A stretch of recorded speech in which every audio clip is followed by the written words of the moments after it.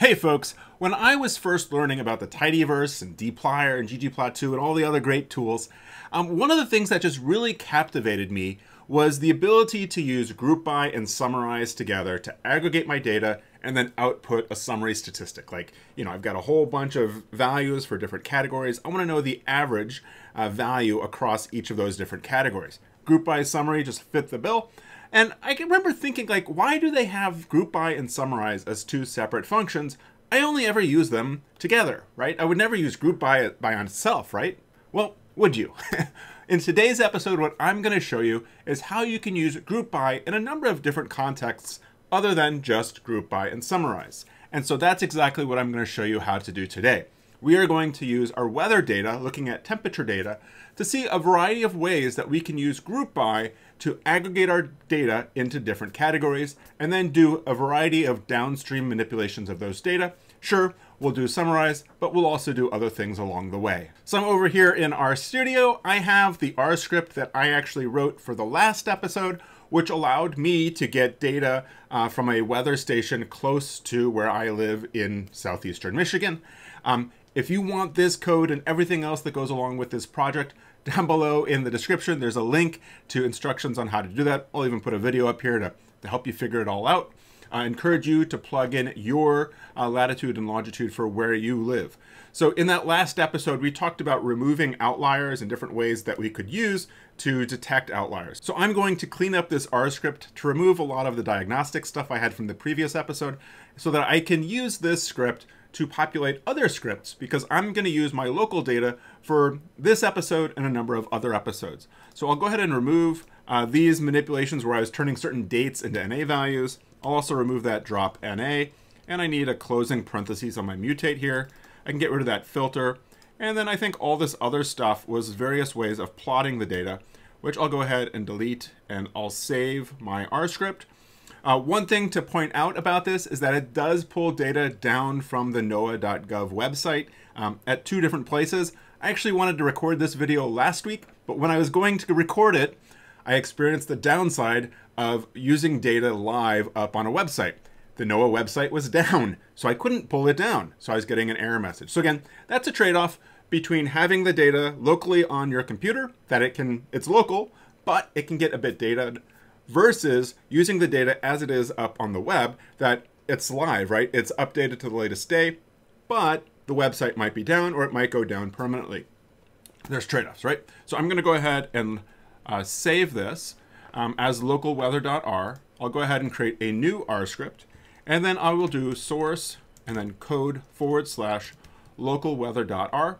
What I am doing is I am assuming that I am running my R scripts from my project root directory. Where's my project root directory? Well, that's the directory with my .rproj file, right? And so I don't have to change directories in and out of code. I think I've talked about this a long time ago.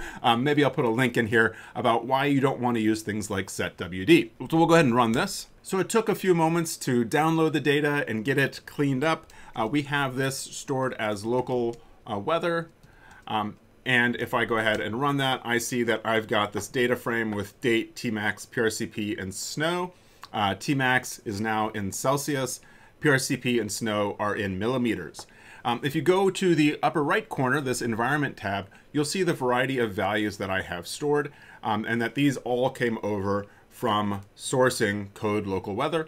Also, because local weather had in it tidyverse, glue, and lubridate, those are already loaded, and I don't need to put those at the top of my R script. Everything is good to go, and we are ready to proceed. At the beginning of this series of episodes, we were using data accumulated by NASA looking at global temperature anomalies. And those data, like the temperatures, were normalized for data between 1951 and 1980. So that if you looked at the average temperature between those two dates, the average would be 0, right? And so everything then is relative to that. And so what I'd like to do is start out by making a plot with you that across the x-axis has the years and the y-axis has my temperature anomaly. And we will plot the average annual temperature normalized to 1951 to 1980. And again, we're going to start out using group by and summarize. So let's go ahead and take our local weather. I'll go ahead and do a select on date and Tmax. just to keep everything simple. So I need to get the year out of my date, and I can do that using functions from lubridate, which we saw before. So we can do mutate year equals the year function on date. And what we see now is that we get the year. I'm going to go ahead and remove the data from 1891 and 2022 because those are partial years. As I'm recording this, it's in July. And as you can see from 1891, it started October 1st. So I can do that with a filter year not equal to 1891 and year not equal to 2022. Now, if you're watching this in a year, you'll want to do 2023. But what would be even better than 2022 would be to use my new favorite function, which is today. And so we see that today is July 22nd, 2022, and that outputs it as a date. And so then I can do year on today, and I get 2022, right? So I can say this year is that, and so then I can plug that into here as this year. And now I've removed the data from 1891 and 2022. I can prove this to myself by sliding this into tail and seeing that it ends December 31st of 2021. Good. Now what we want to do is go ahead and get the average temperature for each year. This is the traditional way that I learned group by, which is to use it with summarize. So we'll do group by year, and then we'll do summarize. And hold on, let me run the group by just so you can see what this all looks like. And so the output looks identical basically to what we had before. There's one subtle difference in that it tells us in the output that our data is being grouped by the year, and there's 130 year categories, right? From 1892 to 2021, that's 130 years. And now what we can do with summarize is get the average Tmax. So I'll do Tmax equals mean on Tmax. And now we get a 2-column data frame with the year and the Tmax. If I go ahead then and pipe this over to ggplot, I can do AES x equals year, y equals Tmax, and then geom_line to get our line plot. So that gives us a line plot, a lot like what we saw for the global temperature anomalies, but at the same time, it's a bit more noisy. Again, when you're averaging over the globe, things tend to average out and smooth out, obviously, right? So again, our temperatures go from 12 degrees up to about 17 degrees. And what we'd like to do is to normalize it so that between 1951 and 1980, the average temperature in there is 0 degrees. So we can say, you know, the year 2022 is so many degrees warmer than it was back in, you know, between 1951 and 1980. So I'm going to insert after my summarize.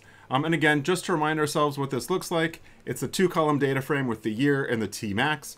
I'm going to go ahead and put in a mutate. I'll say normalize range equals, and it's going to be a logical, right? And so we'll say year greater than or equal to 1951 and year less than or equal to 1980. You could pick any range that you want. I think in one of the exercises we did, we used a more recent period. You know, you can do what you want to do. And so we see that for 1892, it's all false, right? So what I might normally do would be to create a separate data frame that gives me the average temperature between 1951 and 1980, and then use that in another mutate to subtract that from my current Tmax value. I don't want to do that. I want to do that all within this single pipeline. So how can I do that? Well, what we could do would be to say normalize mean. And so what I'll then do will be to do a sum. So the mean is the total of the values divided by the total number of observations, right? So what I could do would be to take the sum of Tmax. And so if I did sum of Tmax over n, say, right, that would give me the average temperature between 1892 and 2021. That's not what I want. I only want it within that normalized range. So what I could do is to take Tmax and multiply that by normalize range. And so the thing to know about false values and true values is that false is 0, true is 1, right? So if I have a Tmax value and I multiply it by a 1 because it's within the range, then I'll get that value, right? And then I can then divide that by the scaling factor of the number of values in the normalized range. Well, I can't use the n function, but what I could do would be to do sum on normalize range. Again, if a value is true, the numerical value of true is 1. So if I sum up all those normalized range values, I'll then get the total number of observations. This then gives me the normalized mean of 14.9 degrees. And so what I can now do is to take Tmax and subtract that from my normalized mean. So I'll say tdiff equals Tmax minus normalize mean, giving us the temperature difference for each year.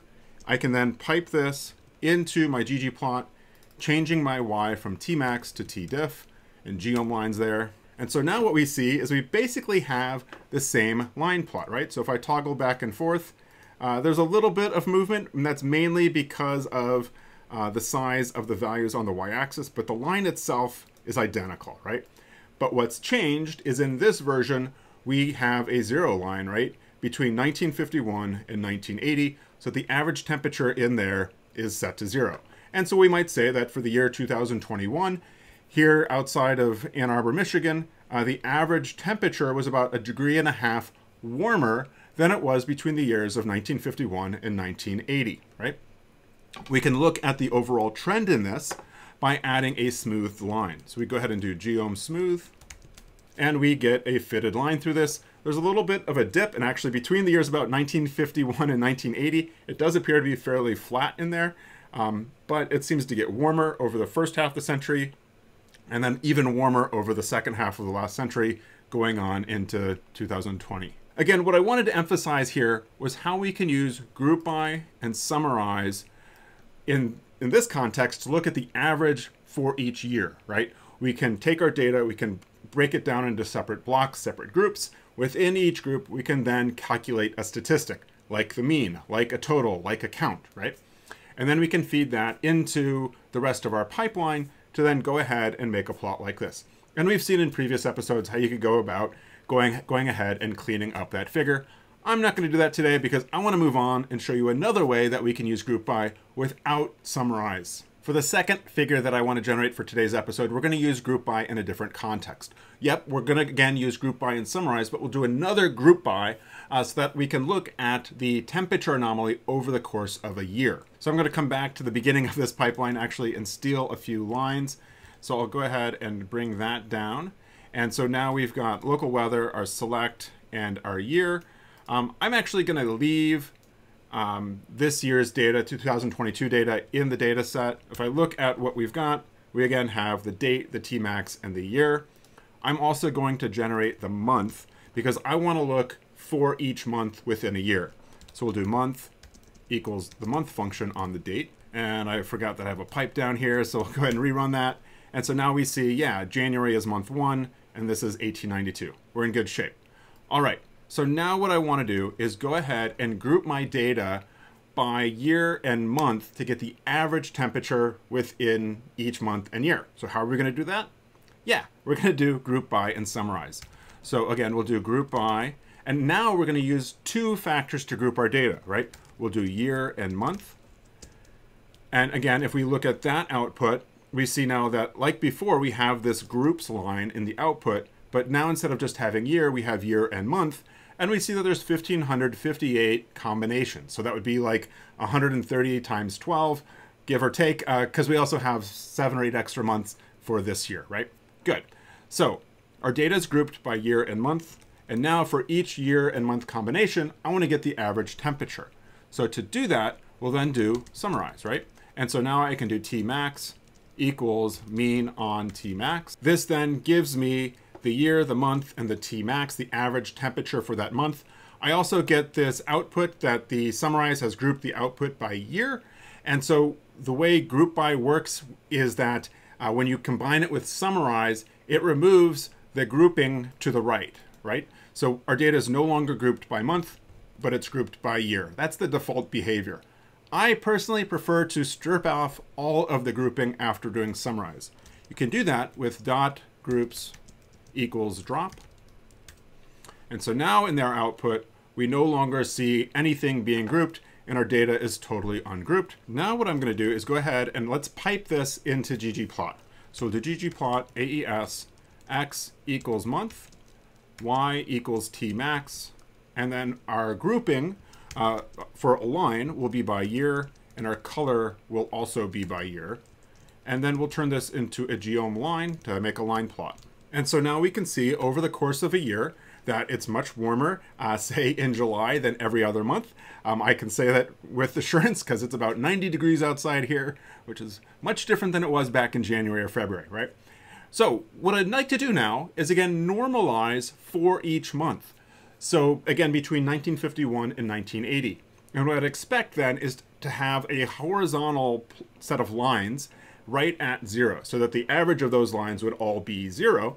And so we're going to normalize for each month. So it's going to be a lot like what we did up above, where we normalized by year, but now we want to normalize for each month between 1951 and 1980.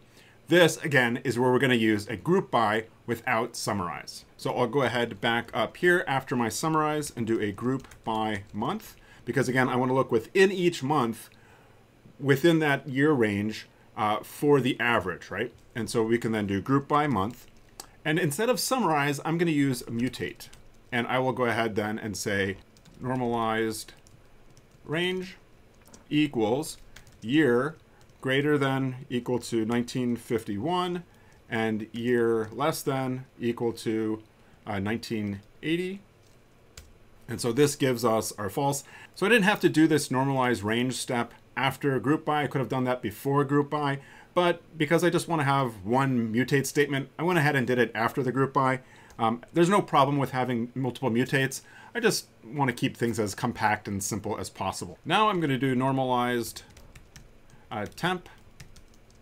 And so here again, we're going to use the trick that we used up above, where I could then take sum of Tmax times normalized range divided by the sum of normalized range, right?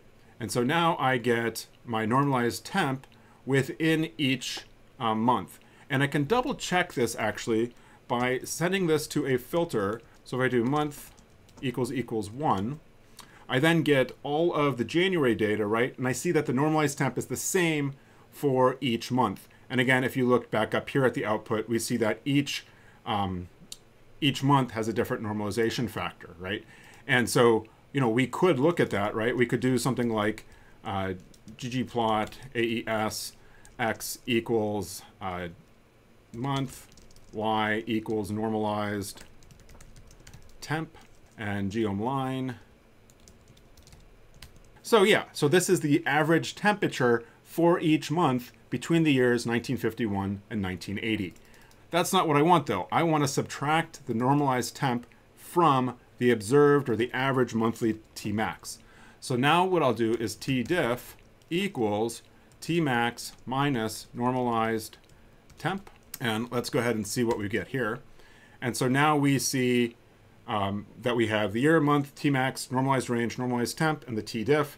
And again, that's going to be a tdiff for the month and the year. I also see that my data is still being grouped by the month. So what I can do to get rid of that, because I don't have a summarize to remove the grouping variable for me, I can add the ungroup function. So I can do ungroup. And so now when I look at the output, I no longer see that groups line in my output. Cool. Now we can go ahead and, as we've seen before, pipe this to ggplot. On my x-axis, I'm going to put the month.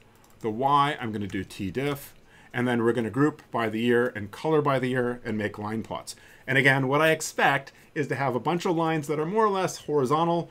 They shouldn't have any seasonal trend to them. And so it should be flat with an average right around 0. So yeah, we get a whole bunch of horizontal lines, more or less, right? Where the average is right about 0. And what this view allows us to see more easily is the temperature anomalies, right? And so because every month is basically normalized to the same average, it's much easier to see, wow, this year in October had a really low average temperature, right? That it was about 16 or 17 degrees cooler than it normally would be in October, right? And so what we might do is, again, I could plug into this and I could do something like filter month equals 10. And then I could do like slice min on the minimum value on tdiff.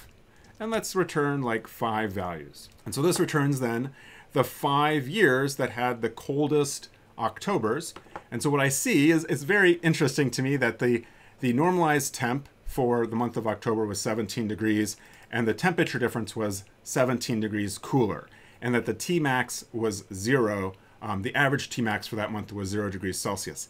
That seems a little bit odd to me. So I'm going to come back up here and I'm going to go ahead and look at the output of these first three lines. Again, this gives me the date, the Tmax, the year, and the month. And again, I want to filter on year equals 1950, month equals 10. You can use a comma for these. I generally like to put the and sign in there. And so what I see is that for the first 10 days, the maximum temperature was 0. Let's go ahead and look at all of them. So we'll do print n equals inf. And so what I see is that every day of the month of October in 1950, the maximum temperature was 0, which seems weird, right? So I'm not buying that. And that makes me remember that if I go back to local weather, then when I did my pivot wider, I filled all NA values with 0. And so I think that may have been a mistake. So I'm going to go ahead and remove that and assume that if it's an NA, it's not a 0. So I'm worried that there were Tmax values that were actually NAs that I'm now changing to be zeros, which is not what I want, because if it's a temperature, then it should have an observation, and an NA doesn't mean 0, right? Whereas I think when I went through this, I thought that an NA for precipitation would be 0, but the more I think about it, I think it's probably best to leave it as an NA. So again, what I can do is save local weather. I can come back and resource it, and then rerun all these commands, and we'll see what that does to our October data. So when I ran the first, it says removed 130 rows containing non-finite values.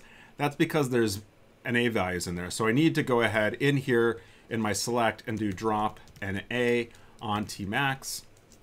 And let's go ahead and try this first plot again. And so now the error message goes away, and we now see that we don't have those error messages. Good. And so now, again, here in the second plot, where we're again looking across the year by each month, I can again do drop NA on Tmax. And now I see that there's actually no October data.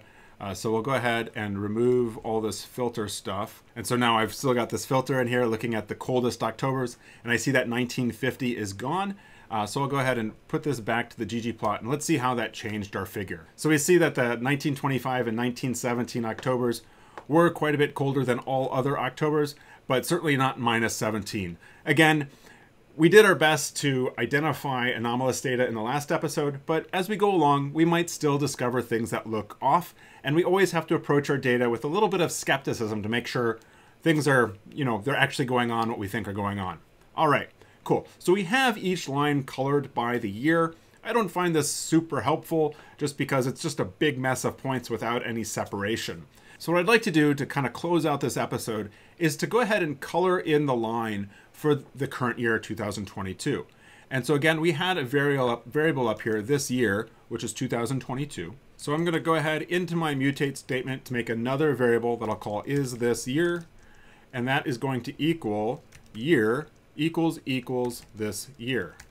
And again, if I run all this from the end of that mutate statement back to the line 21, I now see I've got this extra column is this year. And of course, if I pipe this to tail, I now see, yes, these months in 2022 are part of this year. Good. And now I want to remove that tail, and I'm going to group it by the year, but I'm going to color by is this year. And I can now see that I've got this, cloud of salmon lines with this green tealish line for the year 2022. And I haven't done a whole lot of kind of primping my plots, but let me go ahead and do that here just a little bit to kind of show you how I would change the colors. So I could do scale color manual, and I will then do breaks equals false and true. And then my values, I will make the false light gray, and my true, the year 2022, I will then do Dodger blue. And let's go ahead and do theme classic. And while I'm down here, let's go ahead and turn off the guide. So we can then do guide equals none.